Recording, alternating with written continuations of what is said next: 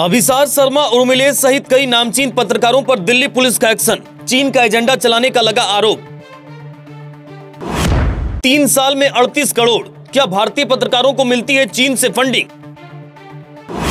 लोकसभा में उठा चुके हैं गोड्डा सांसद निशिकांत दुबे सवाल, अब हरकत में दिल्ली पुलिस। पत्रकारों पर पुलिस की रेड, विपक्ष ने कहा सरकार दबा रही है पत्रकारों की आवाज। अभिसार शर्मा और उर्मिलेश सहित कई नामचीन पत्रकारों पर दिल्ली पुलिस की रेड, जब्त किया पुलिस ने मोबाइल, लैपटॉप और कई जरूरी दस्तावेज। ये सभी पत्रकार कहीं न कहीं न्यूज क्लिक वेबसाइट से जुड़े हुए हैं, जिन पर चीन का एजेंडा चलाने का आरोप लगा है। यही नहीं, 3 साल में 38 करोड़ से अधिक की फंडिंग लेने का भी आरोप है।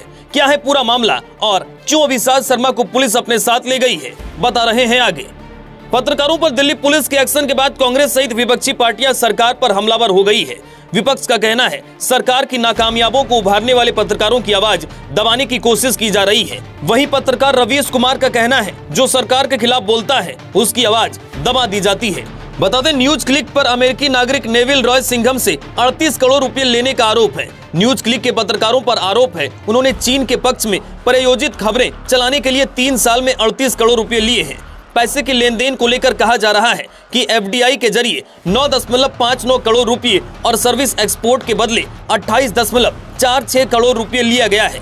आरोप है कि चीन से आया पैसा कुछ विदेशी फर्मों के माध्यम से हिंदुस्तान के इन पत्रकारों के पास पहुंचा है, जिसके बदले ये चीन के पक्ष में खबरें लिखते हैं। जानकारी हो, साल 2021 में पैसे के लेन देन को लेकर ईडी ने न्यूज क्लिक के खिलाफ मुकदमा दर्ज किया था। इस मामले को गोड्डा सांसद निशिकांत दुबे ने अगस्त 2023 में सदन में भी उठाया था। इस समय निशिकांत दुबे ने न्यूज क्लिक के चीन से फंडिंग की बात कही थी। साथ ही कहा था ये देश विरोधी मीडिया है जो विदेशी फंडिंग लेकर देश में सरकार के खिलाफ माहौल बना रहा है।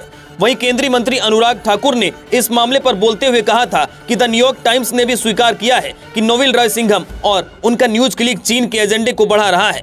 2021 में दर्ज शिकायत पर एक्शन लेते हुए दिल्ली पुलिस ने न्यूज क्लिक के दफ्तर पर रेड मारा था। साथ ही पत्रकारों के घरों पर भी पुलिस ने 100 से अधिक स्थानों पर छापेमारी की है।